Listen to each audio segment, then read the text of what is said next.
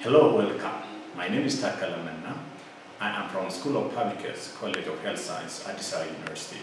This is a video abstract for a research entitled Factors Associated with HIV Counseling and Testing and its Correlation with Sexual Behaviors among Teachers and Students in Addis Ababa, Ethiopia. To begin with the background, HIV/AIDS is a global crisis with consequences that will be felt for decades to come.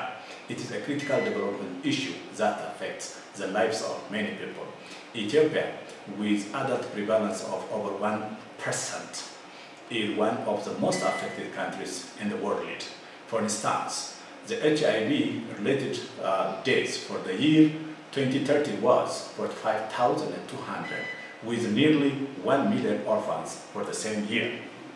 Although HIV counseling and testing strategy is one of the most promoted, the HIV counseling and testing practice in Ethiopia seems very low. As various studies conducted in Ethiopia showed, about 60% of adult population are not tested for HIV.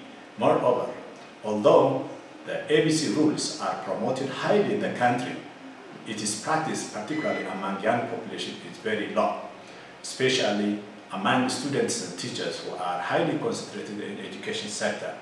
In addition, teachers are usually expressed as highly vulnerable to HIV/AIDS because the teaching profession by itself is young, as well as the teachers in primary and secondary schools are highly affected by HIV/AIDS, and they are highly affected age group compared with the general population. Consequently, a comparative cross-sectional study was conducted among teachers in 2013.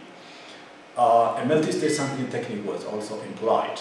Accordingly, in order to get a sample size of 1,136, various strategies or stages were done.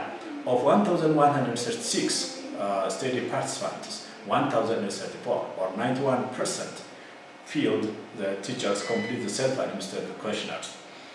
The proportion of teachers who had been tested for HIV in the study area is 71.5%. Multivariate logistic regression analysis showed that being male in gender was associated with a 37% decrease in HIV counseling and testing when compared with the female teachers. Male teachers were less likely to have undergone HIV testing when compared with unmarried ones. Age being greater than 45, HCT-related knowledge and the perceived risk are associated with HCT. In addition, those teachers who never had HCT were more likely to have multiple sexual partners, but those teachers who had ever been tested for HIV were less likely to have used the condom consistently compared to those who never tested. In conclusion, no significant difference among primary and secondary school teachers was identified as far as factors associated with HIV counseling and testing and its correlation with risky sexual behavior and ethical character are concerned. In addition, correlations among being faithful to a partner, inconsistent condom use, and HCT uptake of teachers were also observed.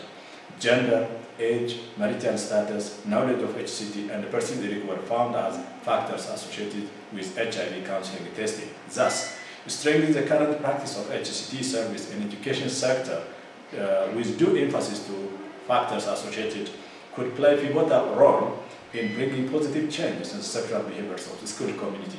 Thank you very much for your attention.